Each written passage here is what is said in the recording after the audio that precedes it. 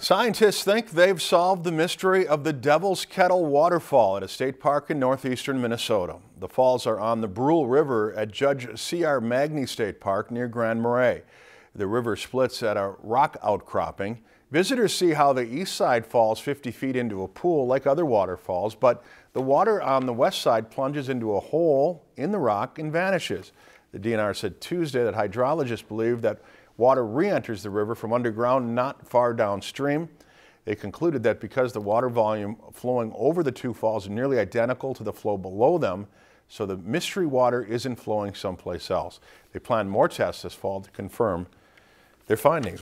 If you've enjoyed this segment of Lakeland News, please consider making a tax-deductible contribution to Lakeland Public Television.